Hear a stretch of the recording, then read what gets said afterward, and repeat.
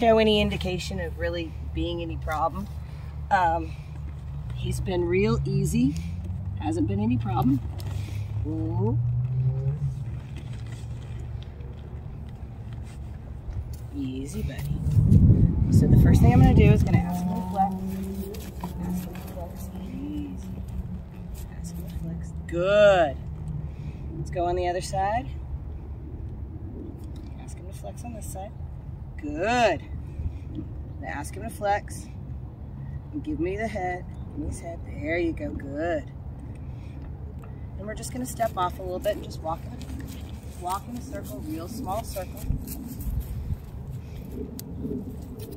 Just so he can kind of get a feel.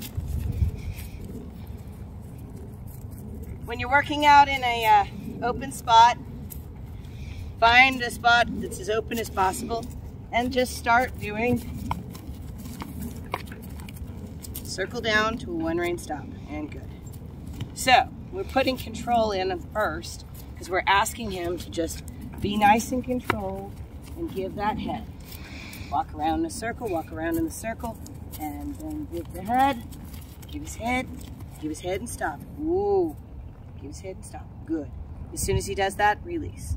So really our first exercise is to just work him in a small circle and just let him feel comfortable, and then be able to walk both directions and ask. Ready? Spiral down, and one rein stop until he gives his head. Come on, boy. There you go. There you go. Good. So we wanted to back up there, but we started. There we go. Good. And he's so stiff right now that really all we're doing is really working on getting him a lot less stiff. Come on. There you go. Good. And then just relax.